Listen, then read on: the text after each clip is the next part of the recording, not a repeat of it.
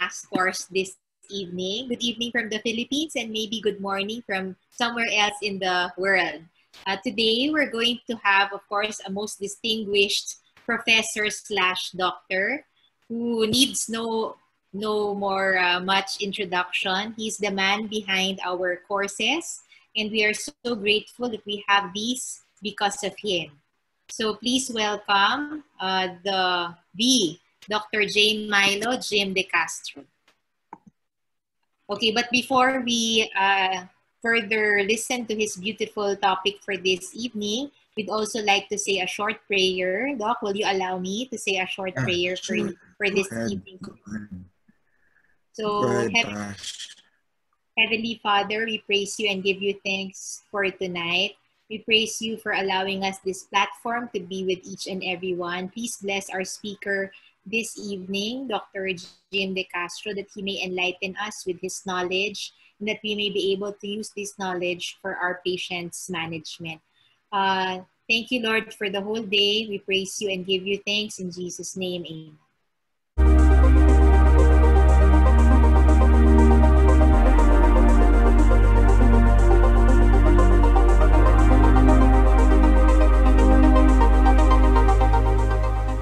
Amen. Hello, thank you, Pash. Thank you, Pash, for that introduction and prayer. Always a pleasure, Dr. Jim. Okay, so I would like to greet each one of you. Okay, go ahead, Pash. You have something to say? Yes, Doc. So tonight you're going to talk about the knee ligaments. You've been talking about the knee for the past few lectures that you've had, but I think this one is going to be different. Okay. Let me greet each one of you. Good evening. And for our friends from other parts of the world, good morning or maybe good afternoon, and of course, maybe late in the morning. So I'm sorry for my voice. I did a concert last night and nobody attended, so I end up shouting. So anyway, our topic today is understanding knee ligaments. And this will be a very unique lecture because as we all know, one of the most common joints that we always examine and discuss is the knee. But we never thought it has a very comprehensive and very, I would say, unique features with regards to ligaments. And when I was preparing this lecture, I was very awed by how all these structures come into play. And this could be one reason why there is a lot of failure in the treatments that we are doing in the knee, because sometimes we thought we know the ligaments and we thought we know it, but actually we don't. So we will study together what are these features of the knee that needs to be understood. Okay, so let me start again with this beautiful text in the Bible in Isaiah 40, 29 to 31. It says here, God gives power to the weak, and to those who have no might, he increases strength. Even the youth shall faint and be weary, and the young men shall utterly fall. But those who wait on the Lord shall renew their strength. They shall mount up with wings as eagles. They shall run and not faint. So if you feel you're weak and you feel you don't have might, be thankful because God will give you strength. God will give you wisdom. So the objectives of this study is to be able to understand the detailed anatomy of the ligaments of the knee, to understand the pathomechanics of knee injury that involves a specific ligament or groups of ligaments. And number 3, to be able to formulate interventions that is appropriate for the ligamental injury. And number 4, to institute measures in terms of training and preparations to avoid any of this ligamental injury. So the outline of our course tonight is, this is a long lecture. I have maybe 140 slides. So just bear with me. If you want to sleep, you can sleep. Just open your ears. Okay, so We have all these topics. Number one is posterolateral corner ligaments, lateral fibular collateral ligament, the anterolateral ligament. We have your medial patellofemoral ligament. We have posteromedial corner ligaments. Maybe some of these ligaments are not familiar to you, but these are their names anyway. We have iliotibial band. We have ligaments, and the last one are the meniscofemoral ligaments. So these are the ligaments that we're going to begin with posterolateral corner. So what is this all about? Okay, so I would like you to focus on the drawing while at the same. So the posterolateral corner was once regarded dark side, maybe because as I have told you in the beginning, we thought we knew most of the three stabilizers.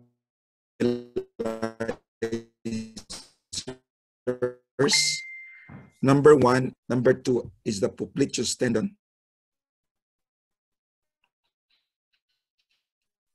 And number three, you're drawing here. Let me just point out.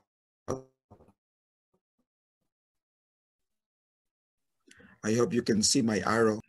Okay, that is what we know on the lateral side. And of course, we also know there is a popliteus tendon right there. It goes from the posterior part of the tibia and then goes all the way up and curve around the lateral knee and then inserts into the femur. Okay, hold on. And then of course, we have your ligament that connects the popliteus tendon to the femur, to the fibula, I should say. We call that the popliteofibular ligament. So these ligaments may not seem to be significant to you, but this will be very significant as we go along. Okay, so what is the meaning of this? If you injure this ligament, it can actually lead to chronic knee instability. It can lead to cartilage damage and failed cruciate ligament reconstruction. Sometimes this is the common problem among surgeons. They do repair the cruciate, and it was a very nice repair, but you may sometimes wonder, why is it that the instability is still there? So it's worth looking at these ligaments because this has a role in explaining why there is a chronic knee instability. It is injured together with cruciate ligaments, the menisci, the medial ligamentous structures in high-grade injuries. And this happens especially for very intense sports, and this is very important. So at least at this point, we know this is what makes up the posterolateral corner, the dark side of the knee.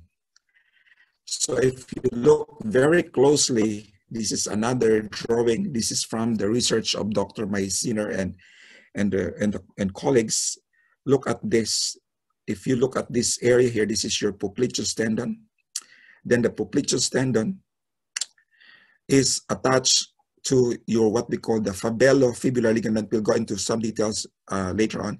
And there is another ligament attaching this ligament going to the fibella. The fibella, as you know, is a sesamoid bone that is found at the posterior part of the knee. So if you look at the first drawing on your left, you can see here that there is a ligament right there that is attached to the fibella. Fibella is like, it's a floating bone that protrudes up to the posterolateral part of the knee, and this one is connected to the fibula.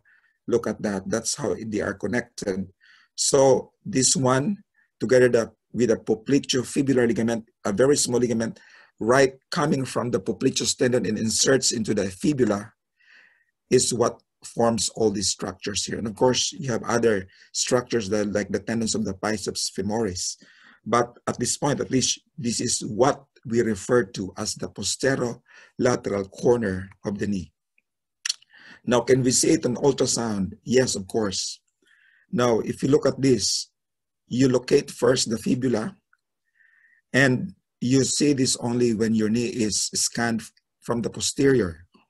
So from the posterior portion, you put your probe from the fibula, then put another, view the other side of probe at the fibula, which is the one that protruding, and that the one that connects the ligament that connects that is what we call the fibulofibular ligament. Now the other one is, of course, the popliteofibular. We explain this to be the ligament that comes from the popliteus tendon, inserts into the fibular bone. So we can also see that it's very close to each other. So all you have to do is just to pivot it a little obliquely outward, and then you can see right on top of that, right below that is the tibia. And of course, the popliteus tendon would be the muscle that is in short axis here. So what you can see here is the short axis of the popliteus tendon, and then the ligament attaches from that point going to the fibula. So you have a popliteofibular ligament. One other reference that you can use, of course, is if you are going to put a color Doppler here, and you can view actually the inferior geniculate vessels. So that could be a reference in trying to locate for this structure, but this could be seen in ultrasound. Okay, so this is my own scanning. So what I did is to locate first for the popliteus tendon. You know, the popliteus tendon is right at the lateral portion. It could be seen at the lateral portion of the knee when you are scanning for the lateral collateral ligament, which is actually the one right on top. This is a lateral collateral ligament here, the one on top. And if you move it just below that, and then you look for the popliteus tendon, then you just connect that ligament all the way to the fibula, you are able to find the popliteofibular ligament. So that is our ligament. Then the other one is your arcuate ligament. This is another ligament that if both destroyed, will make the lateral part of the knee very, very unstable.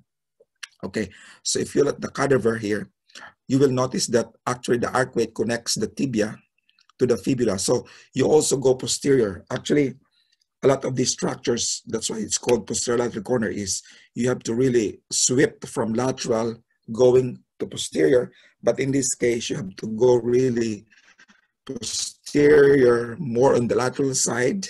And then what you need to do is to locate for the fibula, to locate for the tibia.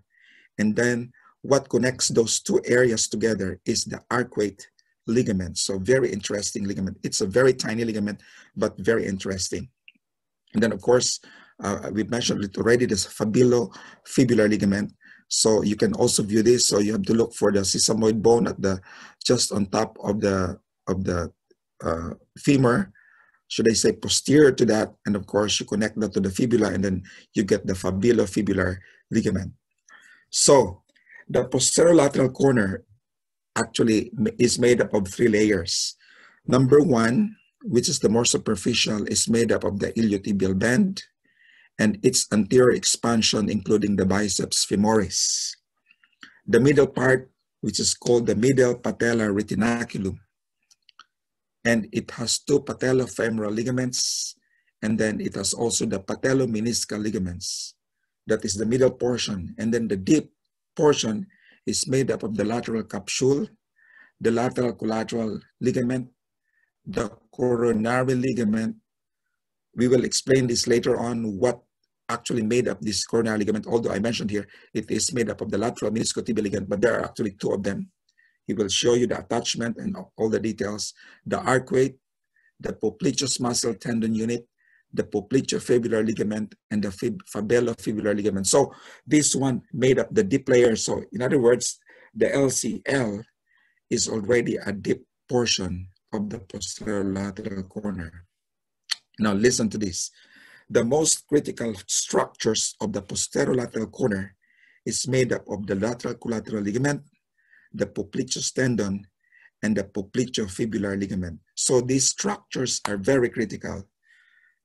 Dr. Meisner says, if you injure any of this, it will make your knee very unstable. That is why, as we mentioned earlier, it goes with other cruciate ligaments. You fix the cruciate, but you don't fix this, you still have an unstable knee. So that's the lesson that we can draw from this. From MRI, you can also see that. So here, this is the distribution of how these ligaments are attached to the fibular head. Look at this. The most posterior is the popliteofibular ligament. Then, of course, this is the arcuate. Then this is the dip, the long band. And then this is the anterior of the band. And then, of course, the lateral collateral ligament here. And then, of course, there's another attachment of the structures of the lateral part of the biceps femoris, the superficial area on this side. So this is how they are actually being distributed. And here, this is how they are all arranged. So try to be patient with me. I should take a look at this. So here you have your biceps femoris. We have here the lateral collateral ligament. Then we have here the popliteofibular ligament.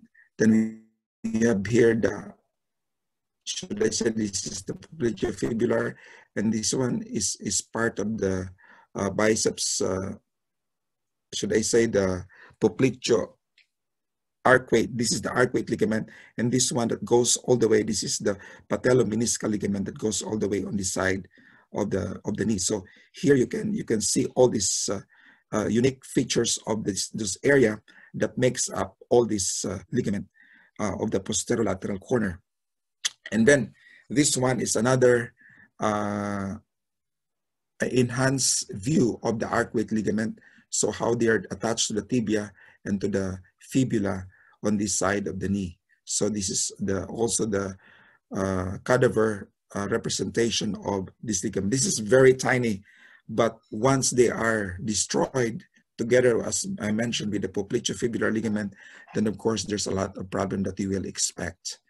Okay, so here, the teaching points is that this is responsible for varus angulation. That means there is a varus rotation with external tibial torsion during the early phase of flexion. So that is the posterolateral corner.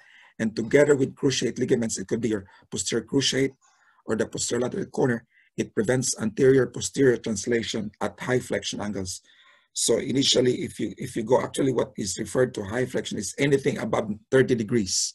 So if you move more than 30 degrees, then this is the one that fires. And as mentioned earlier, they don't appear as an isolated injury. They always are injured together with some other structures in the knee.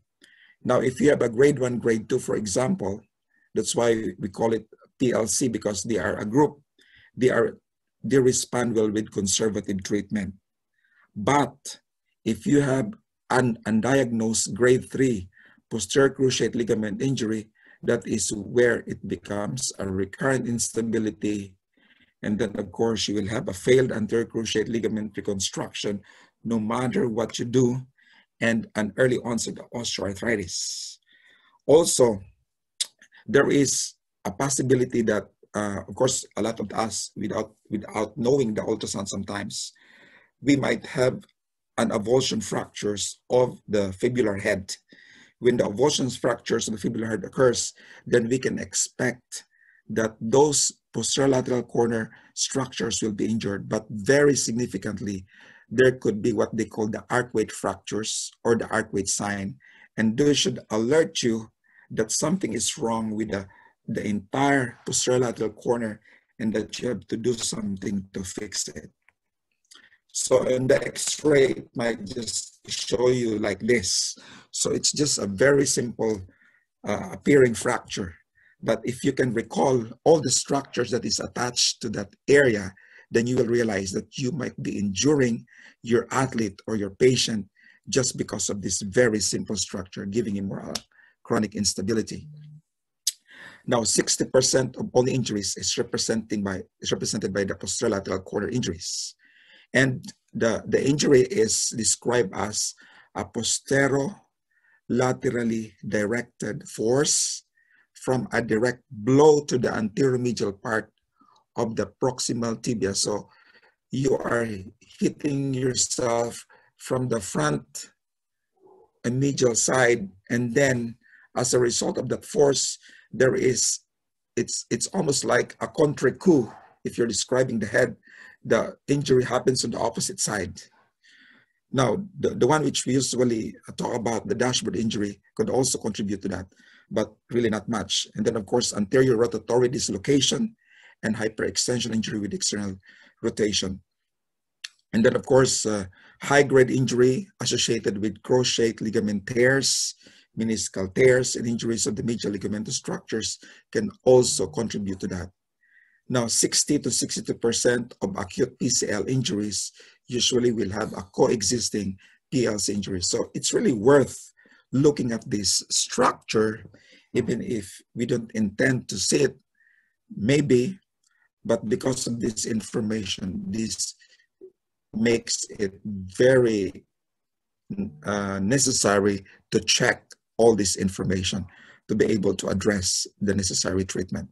So PLC injuries could come in 3 forms: grade 1, mild; grade 2, partial tears; and of course, grade 3, complete rupture, including the capsule ligamentous structure. Now, we can get a hint on how severe it is by just applying a virus stress test and then looking at how much opening there is. So let's say 0 to 5 millimeters, that is grade 1, then 6 to 10, grade 2, and then grade 3 is more than 10. So that could be a very simple way to identify that you may be having a PLC injuries. Now let's go to the lateral collateral ligament. So as we all know, a very good reference to lateral collateral ligament location is, of course, by looking at it posterior to your tibia on the lateral side, but at the fibular head. And then you know that you're on the side of the lateral collateral if you look at this popliteus fossa right here, where your popliteus tendon is attached. Okay, in fact, this could be also the reference for looking your popliteofibular ligament. So here, it's just right in front. It's a fibrillar structure, which is very easy to locate. And the thickness is about 2.6 millimeters. It is the primary varus stabilizer of the knee, has a secondary restraint for external rotation and posterior displacement of the tibia. And together with popliteofibular ligament and popliteus muscle tendon unit, it provides stability to the posterior lateral corner. So we have mentioned that earlier already. And what is very amusing here is that it is innervated by different nerves, beginning from the distal third at the level of the popliteal fossa and at the level of the proximal fibula. And then, of course, it is a source of indistinct lateral knee pain, which is associated with pain damage. So if you are having a patient with all of these problems, then maybe you should try to see whether there is an involvement of the lateral collateral ligament. So again, this is another view, excuse me, of the lateral collateral ligament. So here I just do a scanning of the lateral collateral ligament and look at my reference here. This is actually the location of the popliteal fossa. And then you go and you can see the fibrillar pattern that is attached to your fibular head. Okay, so sometimes this could be confusing when you do it in the beginning, because it could confuse you for structures that may include your biceps femoris tendon, and of course your anterolateral ligament and the iliotibial band. So, but we will discuss it anyway, how to scan that properly later on. So this one is the biceps femoris. So what happened here is you just pivot the proximal portion, but you don't change the fibular head, and then you can see a bigger hyperechoic structure here that is really the biceps femoris tendon. So right here, I just kind of scan starting from your fibula, that's fibular head, and then as I scan that, what I do eventually is to pivot the proximal part of the probe, and then you can see that the fibers tend to change into a thin fibers, and it becomes a thicker fiber because this now is your biceps femoris, the short head. So that is the one that is attached to your fibular head. Now here, I just want to show you what are the type of sport that these structures could be injured. And of course, we don't have this here, the skiing, but of course we have soccer and the others, maybe basketball or volleyball or whatever. Okay, now let's go to your anterolateral ligament. This is also a very interesting ligament. And I just would like to inform you that if you read the script, the literature, you will find a lot of names referring to the same thing. For example, when it was first identified, it was called lateral joint capsule in 1879 by Dr. Zigond. And then it was also named short lateral ligament. And then, of course, in 1976, it's called the anterolateral structures and middle third of the lateral capsular ligament. In 1981, ligamentum tractobiale. In 1982, lateral femorotibial ligamentous attachment. And Terry, if you read his paper, you will realize that until now, he continues to name it the capsulo-osseous layer of the ITB. But apparently, this is still the same structure referring to the anterolateral ligament. And of course, anterior oblique band and Laprade call this the mid-third lateral capsular ligament. And then 2007, they agreed to call it anterolateral ligament. So just want to make you familiarize with all the names, because as you read them, you might think, what is this structure all about? They are just referring to one structure, the anterolateral ligament. Okay, it's present as young as in the fetus, and they have identified also the posterior, the proximal, and of course, how are they attached. So you can see here, for example, that the original attachment of the structure from the femoral condyle up to the, or beneath the tibia from somewhere here, is the original attachment of the anterolateral ligament. So this is a fetus cadaver that you are seeing right now. And then same holds true with this one. So you can see here that, for instance, the lateral collateral ligament is crisscrossing with your anterolateral ligament. So there is actually an intersection somewhere here. So if you notice it, this anterolateral ligament goes anterior, while the lateral collateral ligament or fibular collateral ligament goes posteriorly and inserts into the fibula. And right in front of that anterolateral ligament is, of course, your iliotibial band. We will show you that to you later on, the other details. So it all goes in front this way. So it is located between the lateral collateral ligaments. Sometimes they describe it differently. They say it's anterior, the posterior, or just beside, but it almost has a very close origin from the lateral collateral ligament, but the insertion is just different. The anterolateral ligament goes into the tibia, the lateral collateral ligament goes into the fibula. So again here, this is how they're related. So as you can see here, this is your lateral collateral ligament again. This is your anterolateral ligament. And then, of course, assuming that right in front of that is iliotibial band. And there's a lot of other structures, you know, how it crisscrosses, especially the popliteus tendon that occupies the more anterior part of the femoral condyle over here. Okay. So again, this is the scanning that I did for the anterolateral ligament. So the one just on top of that is actually the iliotibial band. But since the patient is in a flex position, that's why you can see it in a pattern like this, in a wavy pattern like this.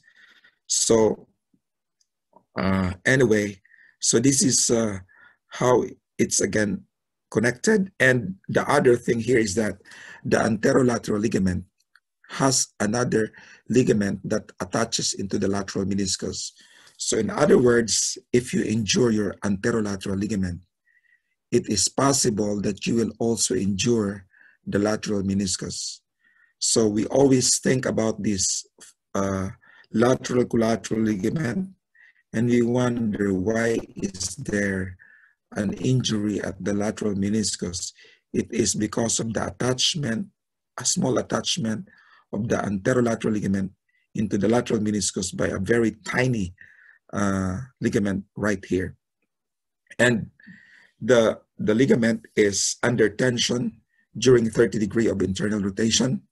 It is not an isometric ligament. So in other words, when we say not an isometric ligament, it is not taut in all range. In other words, there's only the first 30 degrees that it actually comes under tension. And beyond that, it is in a lax position already. And then it lengthens in knee flexion and internal tibial torsion. So here, this is also described as the layer 3 of what they call the Sibacher. So Dr. Sibacher also made a classification of these layers of the lateral knee, and this is described to be under the layer 3. It attaches posterior and proximal to the lateral femora. We already know that, and it goes right into the front. So function of anterolateral ligament, this is a rotational knee stabilizer. It stabilizes the internal rotation of the knee and the anterior translation of the lateral tibial plateau extra-articularly. And together with anterior cruciate, it contributes to rotatory knee stability. And it supports ACL against internal tibial loads. It is also a stabilizer against internal tibial torsion, usually for flexion angles more than 30 degrees, and a secondary stabilizer to the ACL in resisting anterior tibial translation, internal tibial rotation, and in preventing knee pivot shift phenomenon. So here, Dr.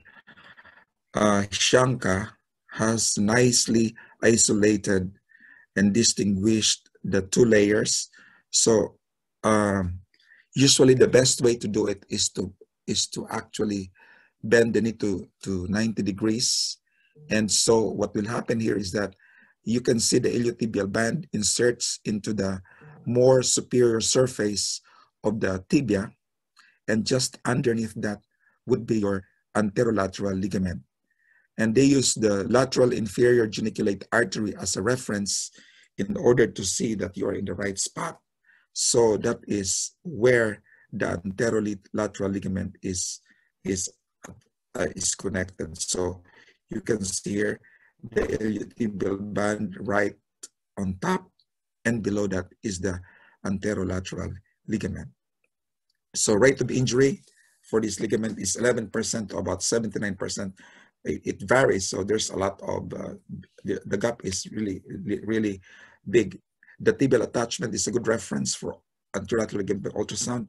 All injuries is seen at the distal part, so it's very easy to identify because the injuries are seen on the distal part. So reconstructing all injuries could reduce ACL reconstruction failures.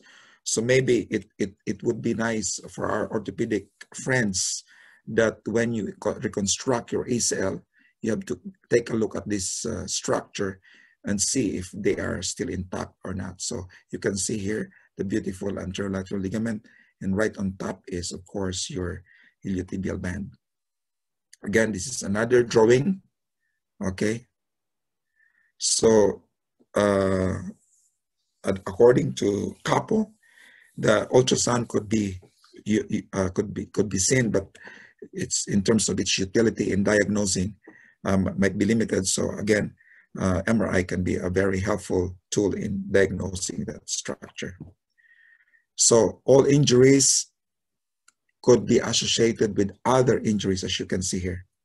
And among ACL injuries, all would have a 40% injury as well. And 70% of ALL injuries showed poor healing at 1 year follow-up of ACL injury.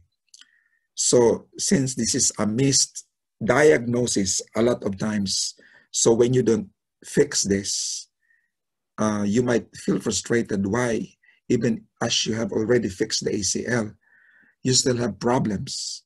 Maybe you have to look at the anterolateral ligament. So 46% of knee MRI shows an ACL injury has all injuries.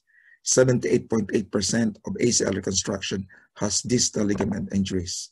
And there is also another thing here that maybe might be an interest to you, especially to give you a clue as to whether you are dealing with this by looking at what they call the second fracture, a fracture at the proximal tibia, where there is an attachment of the ALL. And what they're saying is that if you have a second fracture, you are, in most instances, might have an ACL tear as well. So very important information. So now let's go to your iliotibial band. So iliotibial band is also a very interesting structure, because of course we only see that as a attachment of the muscle coming from the tensor fascia lata proximally and go into the iliotibial band distally to insert the Gerdy's tubercle of the tibia. But actually there's a lot of details here that you can see. And Dr. Sibacher has actually identified 3 layers. And what he's saying is that the iliotibial band has an insertion into the patella and upper patellar tendon. They call it the iliopatellar band. And then there is also what they call the superficial ITB. And then it goes all the way to the fascia of the biceps femoris. This is the layer 1 of Sibacher layer of the iliotibial band. So here you can see all the layers of the Sibacher layers. I don't have to go through all of those, but let me just point out here that the iliotibial band has a distal attachment that is against the distal femur, called the Kaplan fibers. And the Kaplan fibers are very important fibers, wherein if you actually rupture these fibers, this also will give you a lot of problems with your iliotibial band. And of course, it goes all the way and then attaches to part of the anterolateral ligament and what Dr. Terry initially called the capsulo-osseous layer of the deep ITB, which is actually an attachment of the anterolateral ligament. So here, as you can see here, the Kaplan fibers has 2 attachments. We have the proximal and we have the distal. And then of course, there is also a division in the middle, which they call the intermuscular septum, that is actually attached to the distal part of the femur. And then as it attaches, there's also another layer of the iliotibial band that goes deep. They call this the deep iliotibial band. And that is also where you can see here the anterolateral capsule or the capsulo-osseous layer, which is actually the anterolateral ligament. So as you can see here, that these structures right below, which is identified to be anterolateral ligament, is also connected with your deep fibers of the iliotibial band. And this superficial and the deep forms a functional unit that contributes to the rotatory knee stability. And here they also identify that the deep part, even as it appears to be deep, is actually slightly posterior than the superficial layer of the ITB in the Gerdy's tubercle. So this is another drawing of the attachment with the intermuscular septum, as you can see that in the drawing. And then this is the most that we can see of the iliotibial band. Of course, we don't see the attachment proximally of those Kaplan fibers. So this is all that we can see as to its attachments to the tibia here. And then of course, when we are looking at problems of the iliotibial band, then we try to identify the insertion, but at the same time, the friction between your femoral condyle right here and your iliotibial band.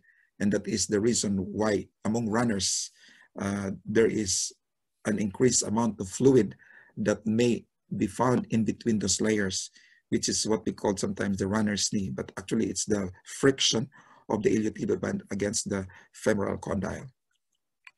So this is again the capsulo-osseous layer. We know that already. The capsulo-osseous layer is the anterolateral ligament.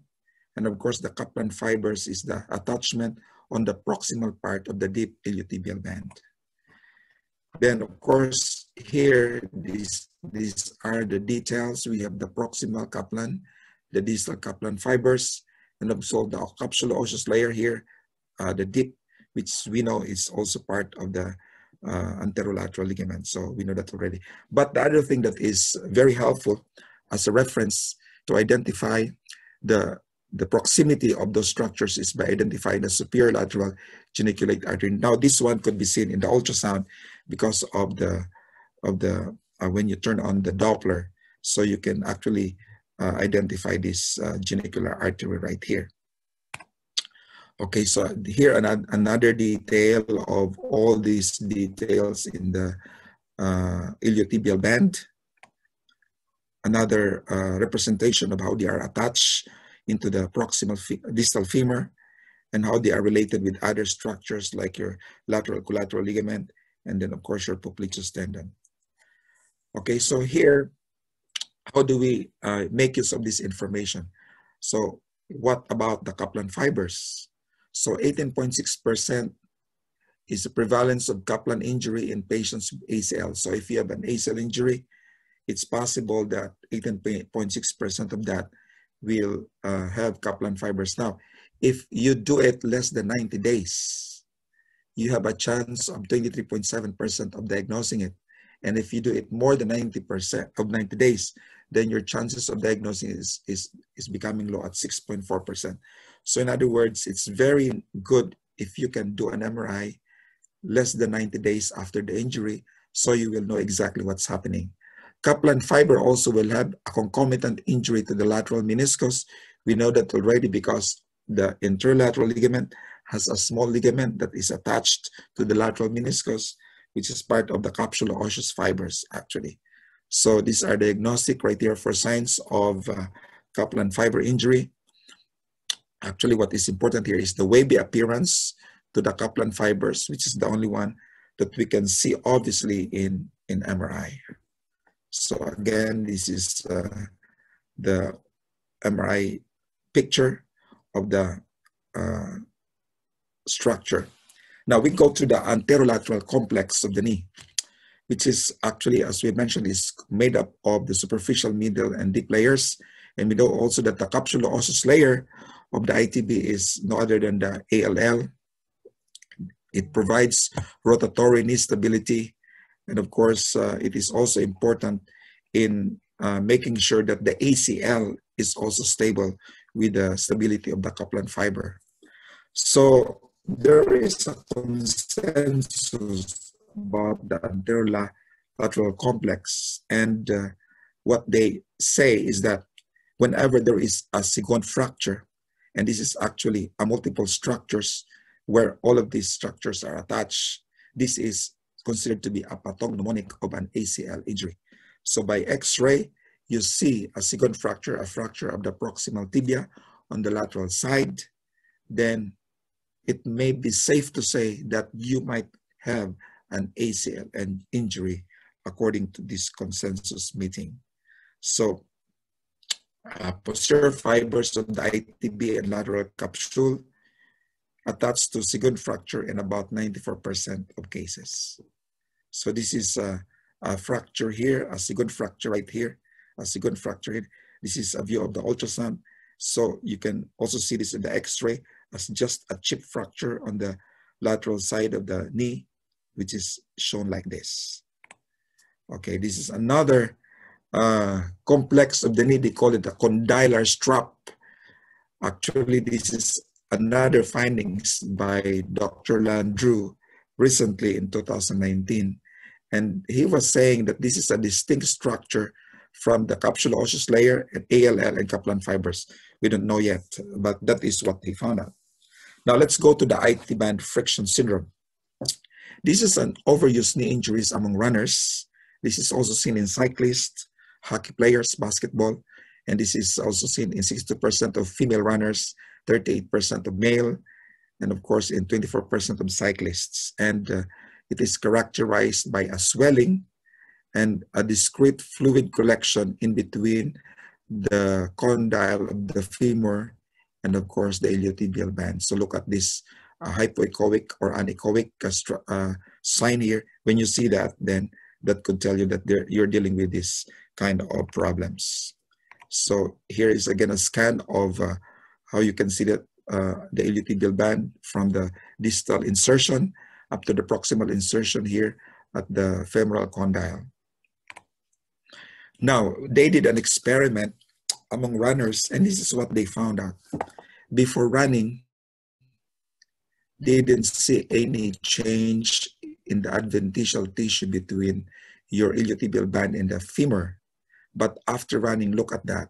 It begins to swell, and there is an adipose tissue vascularity in between that layer. So this is a normal running. In other words, if you would like to test yourself before running and after running, you might be able to see changes like this when you do your ultrasound. So you can do your interventional procedure. You can inject in between the layers of the iliotibial band and of course the femur. Then let's go to the medial patellofemoral ligament. I hope you're still okay. Are you still okay? Okay. Yes, now we have the medial patellofemoral ligament. The medial patellofemoral ligament is made up of 3 layers. Now, I wouldn't want to discuss all this, but just for your information. And ultrasound is scanned with the knee flex, transverse from the patella to the femoral condyle. And as you can see, this is how it looks like. So this is your patella, this is your femur, and then the ligament in between is what we call the medial patellofemoral ligament. And what is important here is that there is an intersection between your medial patellofemoral ligament and your medial collateral ligament at the medial side of the knee. And this intersection is called your Nomura point. Okay, so this is when the medial patellofemoral ligament wraps around the proximal aspect of the medial collateral ligament. And this is attached between the adductor tubercle and your medial epicondyle. And then if you try to scan down, you can see another ligament from the medial part of the patella at the lower pole or the inferior pole. It inserts into your meniscus. This is your patellomeniscal ligament. Then there's another ligament going to your lower portion of the or the proximal tibia. This is your medial patellotibial ligament. So we can see here the 3 different types of ligament at the medial patellofemoral. And this is the one, the first one is the one that is severed when we have a lateral knee dislocation. And this is the site of the rupture right here close to the Nomura point. Okay, so you've got that.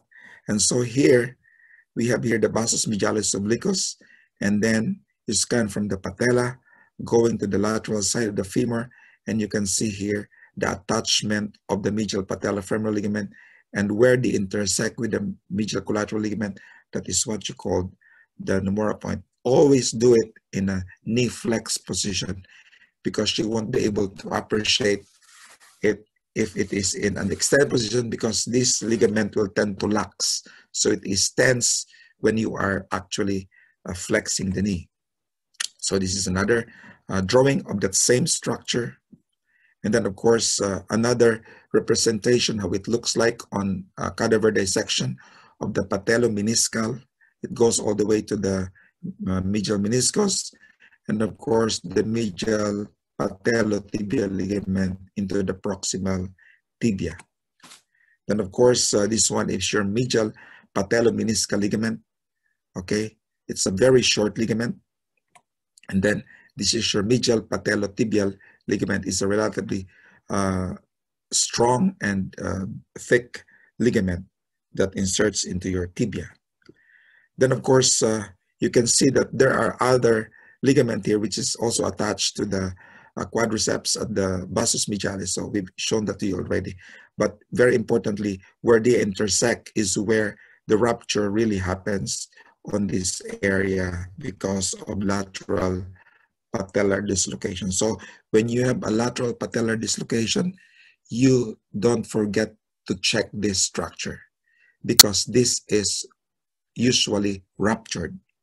Okay, so you can see that in ultrasound, you can diagnose it, and so there's no reason why you don't scan that area when you have a lateral patellar dislocation.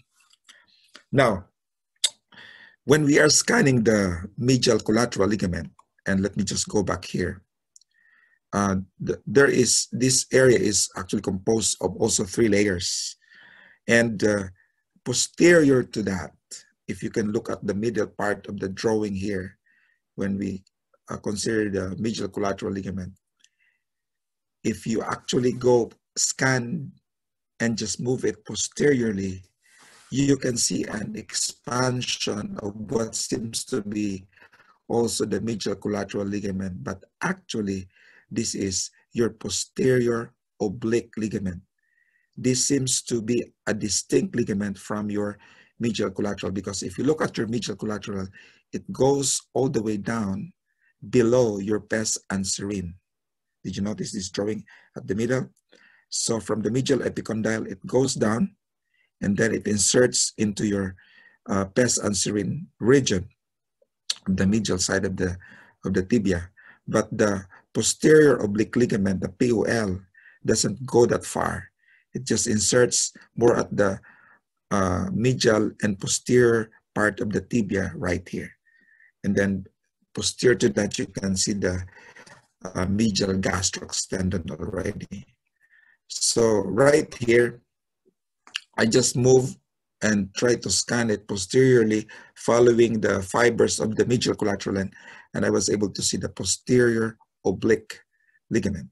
So that is your posterior oblique. It is just another ligament posterior to your medial collateral ligament. And then of course, this is just another drawing of the same structure which we have shown you a while ago. So let's go now to the medial ligaments of the knee. So as we have mentioned earlier, the medial collateral ligament is made up of 3 layers. Okay, we have the layer that is just beneath your subcutaneous tissue. Then we have your intermediate, or what they sometimes call the superficial medial collateral ligament. And then we have the deep medial collateral ligament. And the deep medial collateral ligament is connected with 2 ligaments. The first one on the femoral side, we call it the meniscofemoral, and the one on the tibial side, we call this the meniscotibial ligaments. This is what we call the coronary ligaments. So coronary ligaments and meniscotibial ligaments are one and the same structure. So just for you to know, they are just the same. They are part of the deep layer of the medial collateral ligament. So if you look at this drawing, this is by D. Center. So you will notice that if you go more anteriorly, you only see the anterior layer, which is the layer 1, and of course the layer 2 that is merged with your medial patellar retinaculum. If you go more medial, or at the middle side, there is a split between the superficial and the deep. And then this is sometimes where some fluid can come. And some people would call this really a bursa right here, but actually it's not. And then if you go to more posterior, then you can see here some other structures like your sartorius and gracilis, and below that is your layer 2 of the medial collateral ligament attaches to the deep layer of the medial collateral ligament, which is the one that is attached to the meniscotibial and the meniscofemoral, depending on where we are looking at it.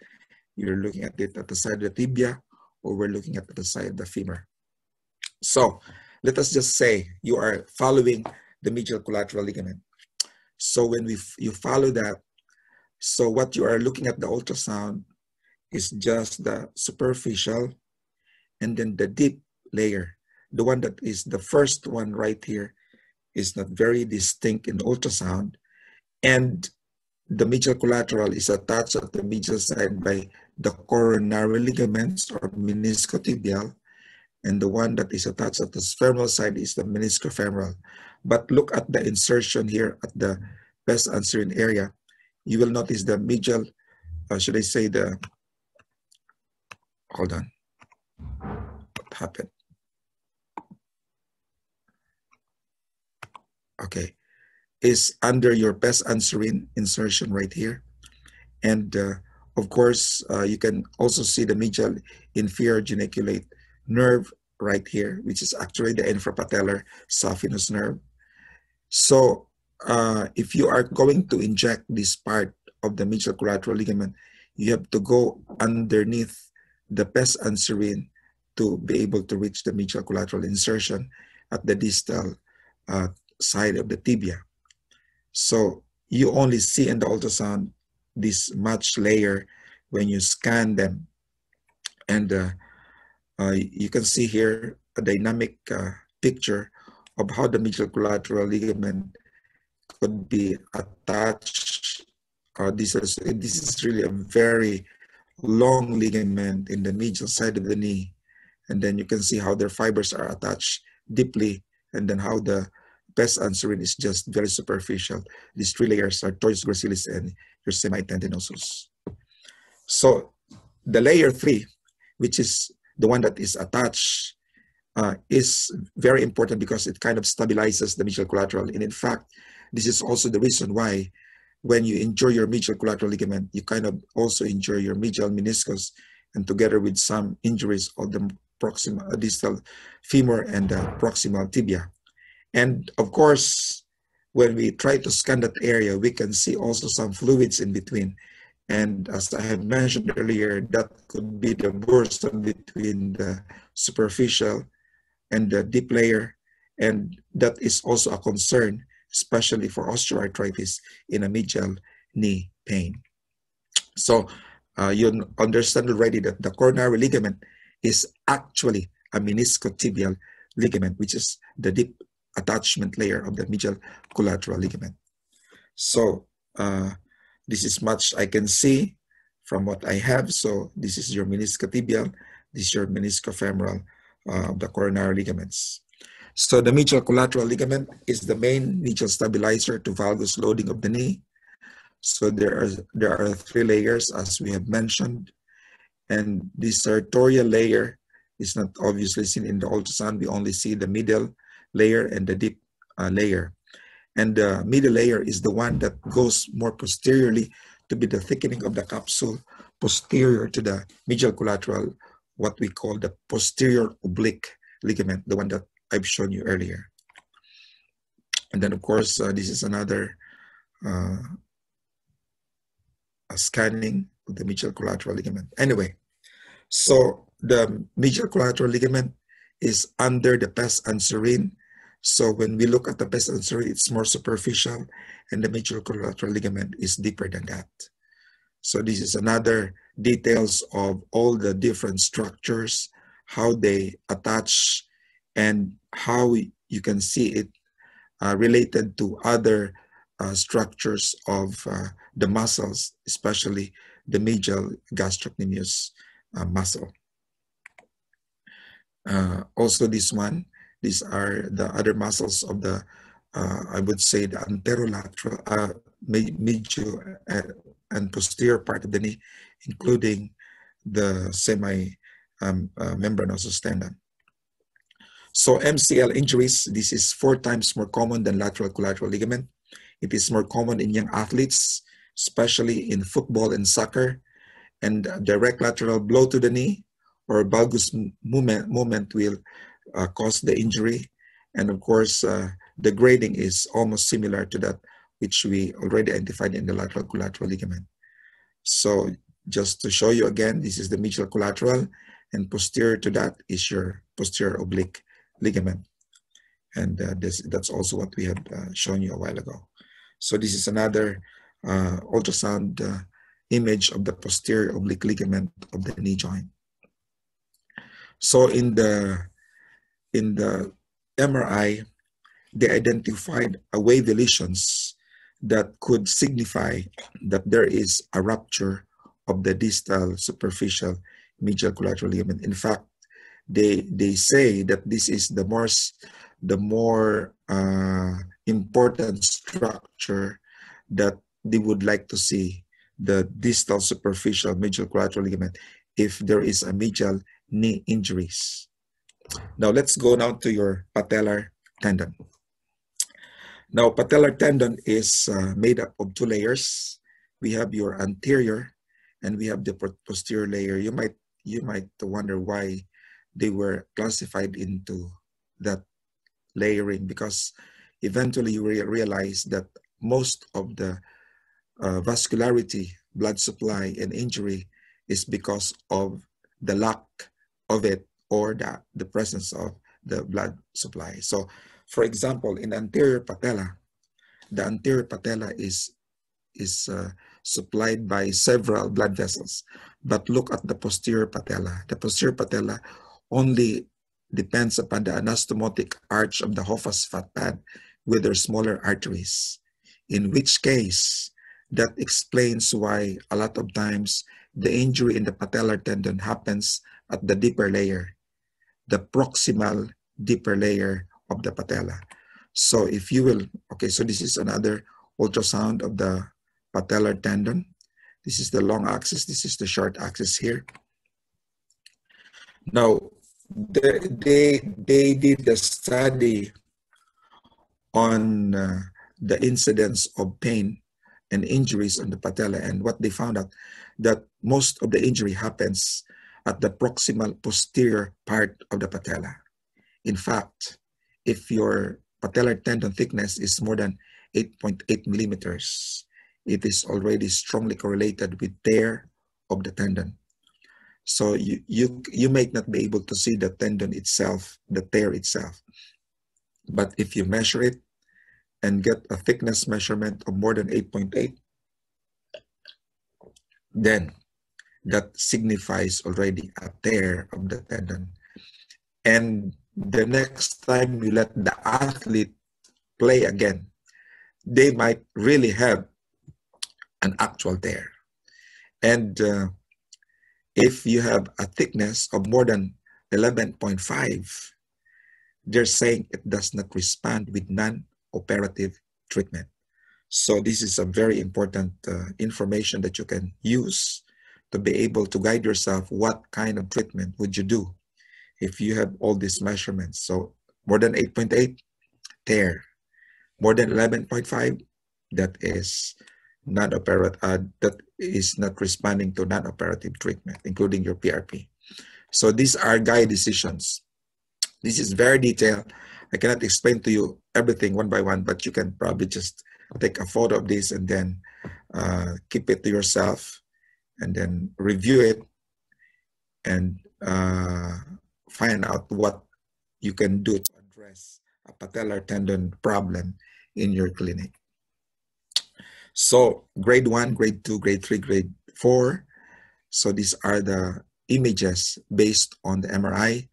So no tear with tendinosis, grade 2 with partial tears, with percentage tear thickness less than 25%, grade 3 moderate partial tears, and then grade 4 with the severe partial tears, and then with tear thickness ratio of more than 50%. In other words, the tendency for it to have that much tear when you push the athlete to play eventually.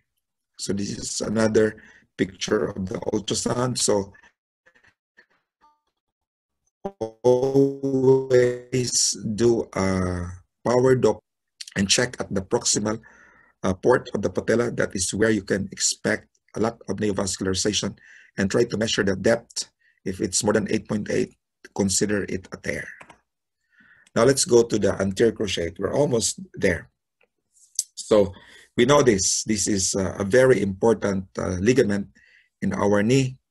It has two bundles, the anteromedial and posterolateral. And then, of course, it is supplied by middle genicular artery.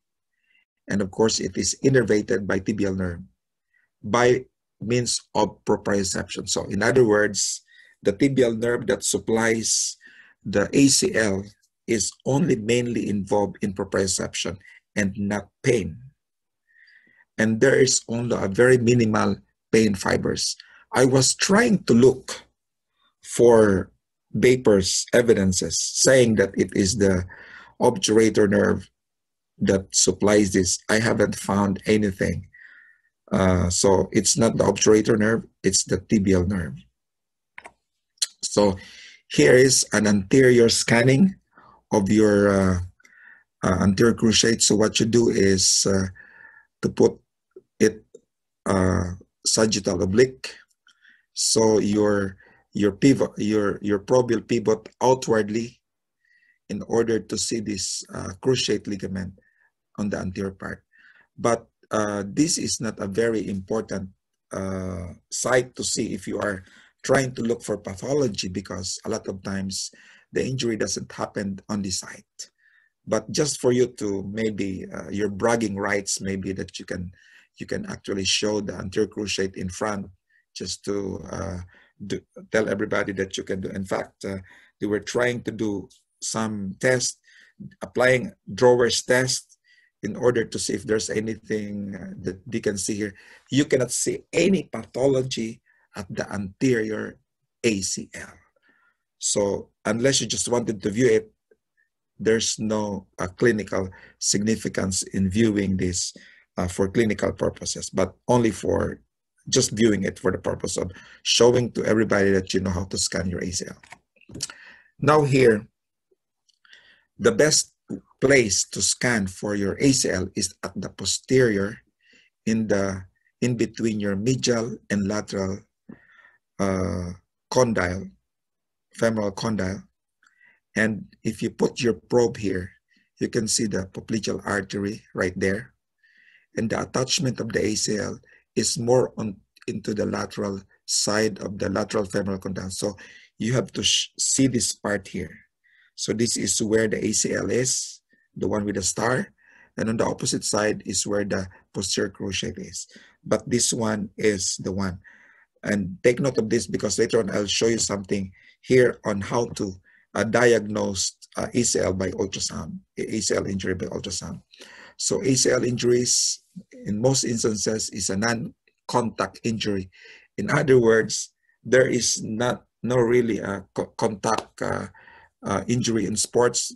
It just so happened that there is maybe a dynamic movement of the knee, where the patient has a planted foot and twisted his knee, and then there is a popping sound that you hear. And most of the time, that is what happens. And then, of course, what they also found out is that when you don't treat it, in about 10 years, you will have 50 to 60% will develop osteoarthritis. And less than 2/3 of post-ACL reconstruction return to sports after a year. So in other words, a lot of these ACL, no matter how good you are in terms of rehabilitation, 2/3 of them doesn't return after a year. And of course, in immature athlete, it is within 9 months. So preventing measures is, especially for this, is a soft landing in order to not to tense your ACL too much. And then here also, for acute injuries of ACL, there is a more meniscal tear in both instances, whether you're talking about chronic or acute, although there's more in chronic than in acute. But you can see here that in both ways, they always develop a meniscal tear. And also, they found out that in ACL, there is always a lateral meniscal tear that goes with it instead of just medial meniscal tear. I thought in the beginning that medial meniscal tear is common, but with this data here, you can see that there are more lateral meniscal tear that happens actually. And then these are the location for those meniscal tear in ACL injuries. And you can see that it is common in zone 1, okay? And also sometimes at zone 1, 2, 3, which is the one shown in blue. Okay, and then of course here, ACL and posterior cruciate in intercondylar knots where they are attached. So you can see it's the ACL is more lateral, the posterior cruciate is more medial. And then of course for the return to sports, there is a lot of information here that we can learn.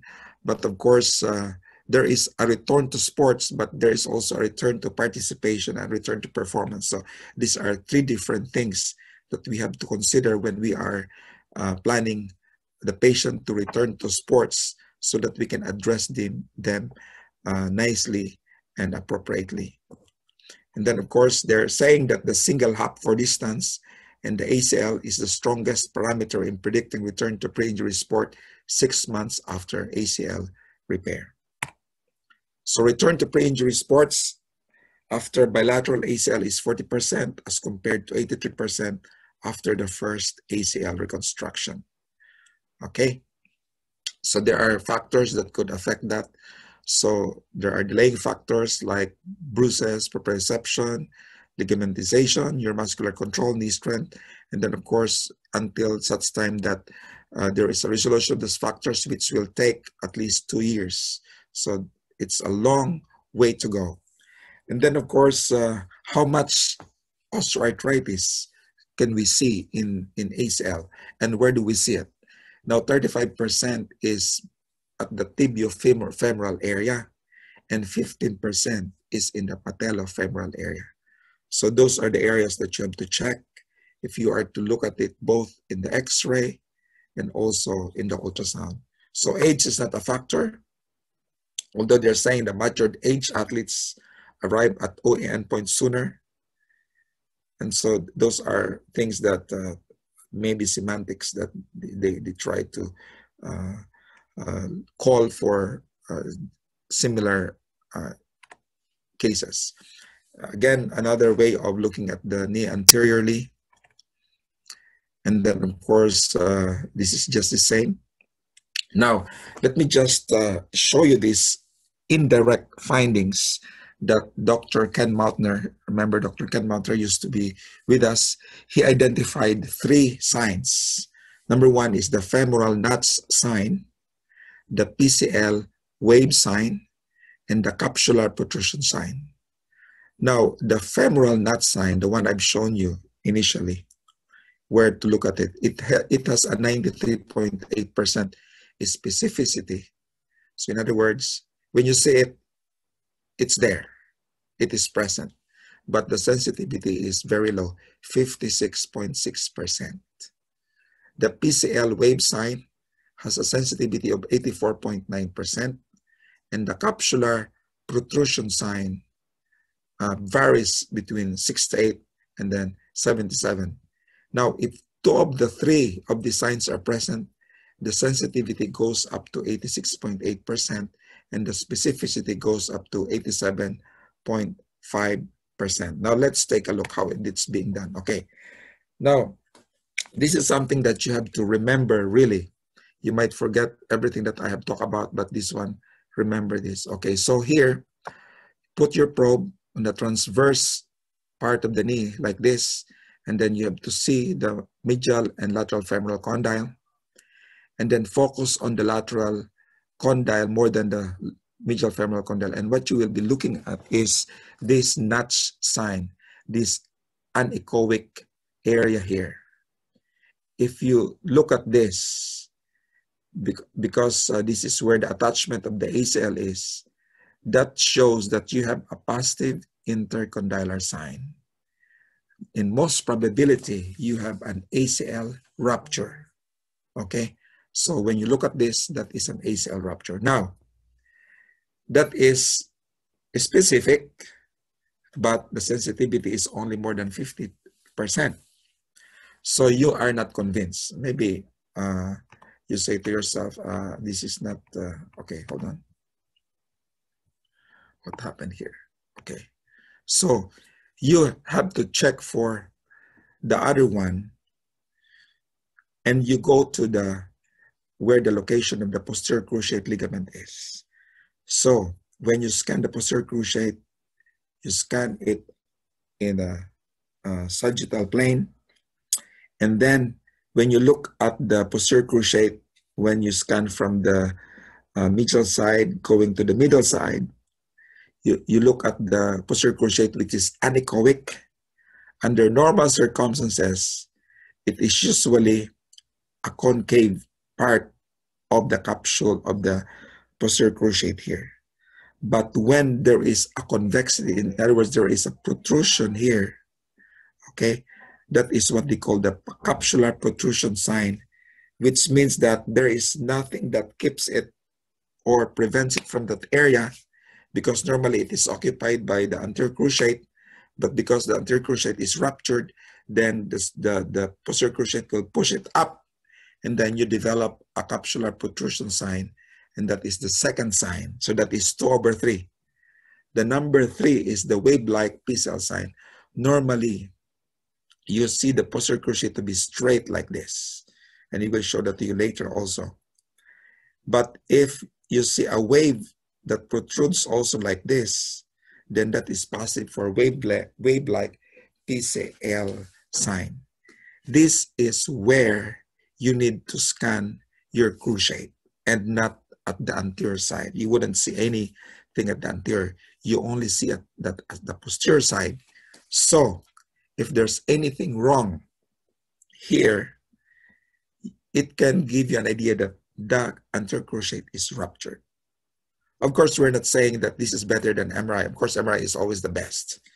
But in the absence of MRI, and probably those patients who might have missed all this, then this is a very useful way of knowing that something is really happening in the anterior cruciate. And you have to do it in the first 10 weeks post-injury. First 10 weeks post-injury.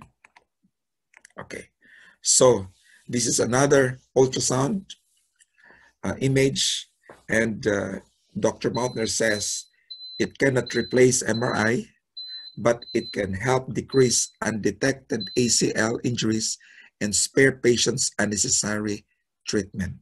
Okay, so when we measure actually the capsular protrusion sign, we also have to measure the thickness of the PCL. And if it is thickened, when you compare the right and left, then something is really happening with the anterior cruciate. You check the PCL to check the ACL actually. So this is the capsular protrusion sign is an imaging of the PCL, but you are looking at the pathology of the ACL. Okay, another radiographic signs that you can also preclude that there could be an ACL injury is a lateral femoral knot sign. This is by the X-ray. So you just look at this area here. Okay, this is aligned, and then there is some kind of a fossa right there. So if you have a 1.0 millimeter measurement, then that is also a sign of an ACL injury. So according to this, 1.5 millimeters ACL. Okay, and then of course, hold on. If it is more than 2 millimeters, it indicates lateral meniscus tears. So that those are things that you need to remember also. When in the absence of ultrasound, in the absence of MRI, you can still consider that there could be an ACL injury. And then of course, the second fracture that we mentioned earlier. Now let's go to your posterior cruciate. So posterior cruciate, just like your anterior cruciate, is made of 2 bundles. It has a larger anterolateral bundle than a posteromedial bundle. Okay, so you can see here that when you scan it, you go in the middle. You start from the medial side, or you can start from the medial side. You can go to the middle portion, and then you can look at this structure right in the middle of the knee. So you can measure it. I have measured it, and it is usually anechoic. Okay, so that is your PCL. And of course, these are different injuries. Motorcycle is the most common. Look at that. And then, of course, the location of the different structures that goes with the posterior cruciate. Its attachment in the tibia.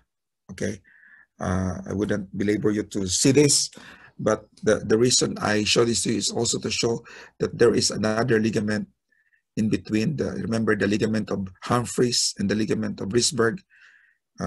Those are the ligament there. And of course here, you can also check it like this. Okay. And of course, this is how I scan. I start from the medial side. You can see the medial gastrocs and see my membranosus crisscrossing, and then move it towards the center as I scan, and then you can see right there. Oops. Ooh. Where is it? Okay. Let me repeat that again. So here, so you can see that as I go to the medial side, I will be able to identify, oops, identify the posterior cruciate, okay, right here. Look at that. Yes, that anechoic portion here is the posterior cruciate. Okay, so PCL injuries, 40% of them occur in isolation, but 60% occur with other structures. Okay, when the knee is examined in full extension, any opening in varus or valgus stress indicates a collateral ligament injuries. You also check for neurovascular structures involvement, like popliteal injury, peroneal nerve injury, and also menisci injury. And dashboard injury, which we know is one of the causes of PCL, only occur in 35% of the time. And these are the other combined ruptures of PCL. Okay, so look at that. The highest is combination of PCL, PLC, posterolateral corner, LCL, or MCL. Those are the more common one. So complications of untreated, grade 1, grade 2, you can treat conservatively. More than 4 years follow-up of previous PCL injury, the osteoarthritis will set in. 10% of PCL in 10 years will develop osteoarthritis. And of course, some of them will develop neurovascular complications as well. Now, the last part is meniscofemoral ligaments. This is the ligament that goes with posterior cruciate. When we say anterior meniscofemoral, it's anterior to the PCL. When we say posterior meniscofemoral, that is posterior to the PCL. So anterior is Humphreys, posterior is Risberg. Okay. So this is your meniscofemoral ligament. So this is anterior. So this is Humphreys. This is Humphreys. And then the reason why we need to also mention this is because this is sometimes misinterpreted to be the cruciate ligament. And to some extent, they thought this could also obscure the injury in the PCL, and that's why sometimes it remains undetected because they thought it's the meniscofemoral ligament that is injured. And then, of course, this could be form part of the PCL complex, and it acts in synergy, okay? And this could degenerate with age, but these are both present in a young age. Now, the Risberg is the one that is seen posteriorly, just to show you how are they located to each other. And of course, here is another picture of the anterior and the posterior together, and then the relationship with the posterior cruciate ligament. And that's another detail of all these beautiful structures and ligaments of the knee.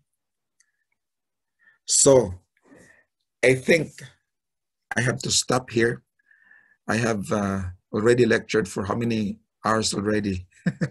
So thank you very much for your attention, and I hope you're still alive. I'm sorry for keeping you this late in the evening. I don't know if they have any questions. Yes, Dr. Jim. Thank you so much for your lecture. Actually, I have a few questions. Is it okay to ask? Yeah. Go ahead. Okay. Dr. Jim, it's really amazing how you can see all of these structures. Yes, Dr. Byron Garcia said it's super detailed. These are the structures that it seems you can't even see. And you can Okay. so, maybe, Doctor, my first question is, Doc, the feedback is okay. Okay.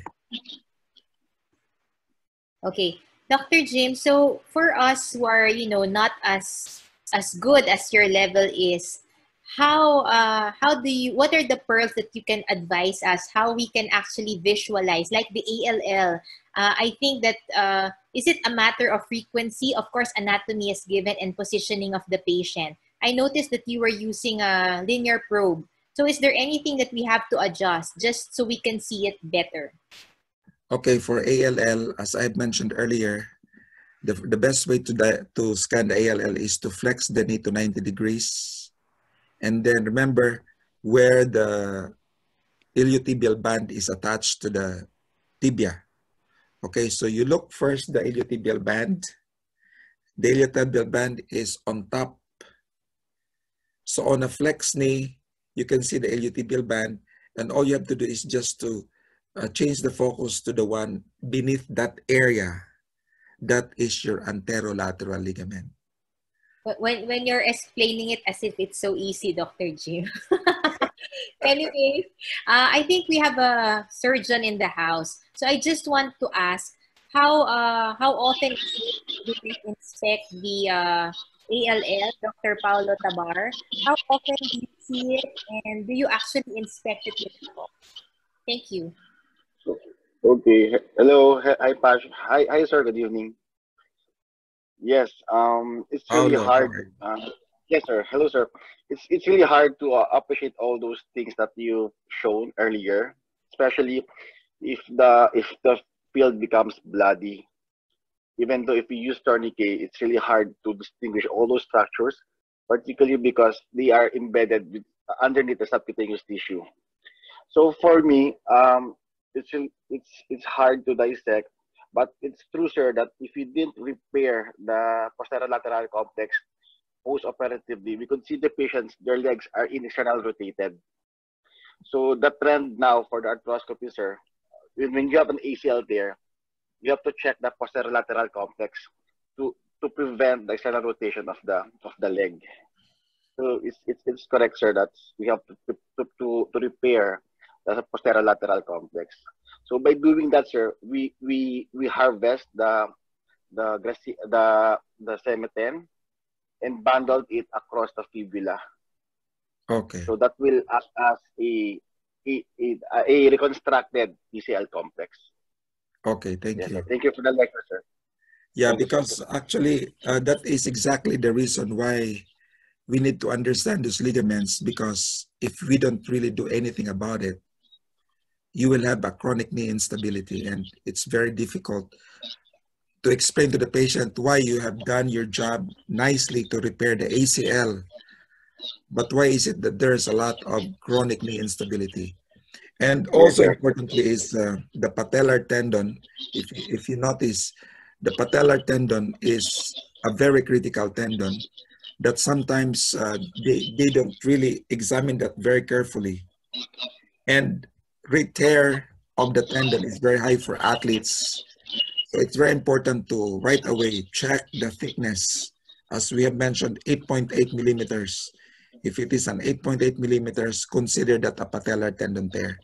Whether you see it or not, that's still a tear.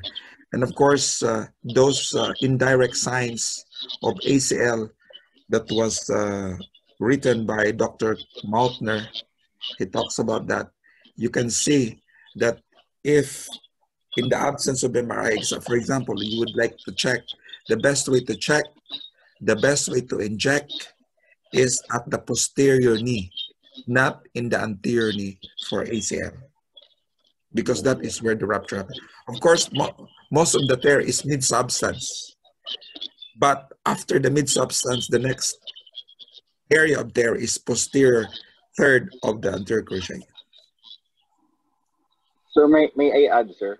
Yes. Sir, regarding the PCL signs, we have to take note if there's an avulsion fracture of the tibial tubercle, then we have to consider an ACL tear also. So maybe Yeah. by doing an ultrasound, we could see a fracture, an avulsion fracture of the attachment. Then Yes. most likely there's an ACL tear. Yes, sir. Yeah. We mentioned the Sigon fracture already. A Sigon fracture is already an indication that there is an ACL injury. Yeah, that's right, Dr. Tabar, Dr. Pao. So a Sigon fracture is a fracture of the tibia. So if you see that, it's a pathognomonic already of ACL injury. Thank you, sir. Yeah, thank you. Dr. Jim, we have another question here from Dr. Byron Garcia. By, would you like to ask your question directly to Dr. Jim? Hi, Dr. Jim. Hi, Byron. Wondering, is there an advantage in using a curvilinear probe instead of a linear probe for detecting the indirect signs in ACL tear so that there's deeper penetration? Would it be possible to use a curvilinear or? Yeah, it's possible, but the problem is you might lose the picture by the attenuation of the depth, because actually these are very superficial structure. You can better see this with linear probe rather than by curvilinear, but you can still see the curve. For example, if you're diagnosing in the absence of an MRI, you are diagnosing a tear of the anterior cruciate and you are using a curvilinear probe, you can hardly see the anechoic change in the intercondylar groove when you use a curvilinear probe. But if you use the linear probe, it's very easy actually. You can try it yourself.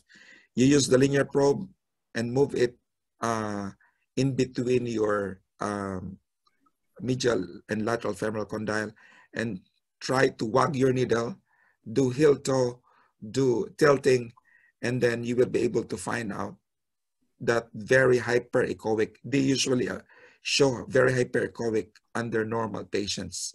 But when you have a problem, especially ruptured, you can see that notch on that area. It's anechoic. As a follow-up question, Dr. Jim, would it be different if I do the scanning like first day on the first day of the injury, second day, especially for traumatic cases of ACL? Would it be harder to visualize it due to the trauma?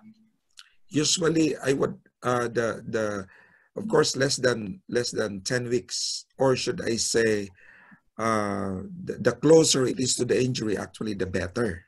Okay. But you have to repeat. Let's say you do it on the sideline, you have to repeat it after 2 days to be able to see if there's any change, because sometimes there's so much fluid. I agree, there's so much fluid because of the blood that comes out of it, so you might not be able to see it. So what you can do is to evacuate the fluid first, and you expect it to be bloody, and then when all the fluids are evacuated, then you can scan again and check if you can see the same thing. Thank you, Dr. Jim. Thank you. Thank you. Thank you. Dr. Jim, I have another question. For the structures that you've mentioned, let's say the more detailed structure, would you say that it's still easy to detect them, or is it only during inflammatory process do we detect them easier? I mean, when you look at it on a normal structure or normal circumstances, is it easy to identify those detailed structures that you just taught us? Actually, you see it better when it's normal, because you can really check everything. But the moment there is an abnormality, you can hardly see it. And I should say it's difficult to see it, because you will have to see it from its normal position. It's not there. Yeah, but you really follow a technique, especially the posterior lateral corner, because there's just a lot of them. In the posterior lateral corner, there's so many of them, right? The rest are easier, but this area at the posterior and lateral are very critical. But getting used to it will make it easier, actually, if you keep repeating it. Yeah. So practice makes perfect. On our next workshop, you have to Yes. include this, okay, Dr. Soon, hopefully. Yes. Okay, so do we have any more questions with our audience, Yeah. or? I think they're sleepy now. Yes, because it was really very detailed, Dr. Jim, and thank you very much. I think we can Yeah. view this all on YouTube, correct? Yes. Yes. You will be posting this. So Okay. we would like to thank everybody for watching and participating in today's lecture. Dr. Azmi is here again, Dr. Rusli, and all our local consultants like Dr. Joy, and of course our friend Ortho, Dr. Tabar. Thank you, everybody. Dr. Jim, you have Thank any you. last words? Yeah. Thank you. Last words is, let's all sleep. Thank you very much, and have a good day. Thank you very much, Dr. Jim. Uy, nandiyan ka pala, Jojo. Siyempre. No, thank you. I have to tell you that I somehow remember Dr. Carlo Martinoli when I hear you lecture. Wala, malayo ako, Jo. Malayo. Malayo. I think tonight we are channeling Dr. Carlo. Congratulations, Thank you, Jojo. Thank you for your professionalism, Dr. I know you're not feeling at your best today, but you are here and you did push through with the lecture. And I very much appreciate you for that, Dr. Jim. Thank you so much. Thank you, Joe. Thank you. God bless everyone. Okay, thank you, Joe. God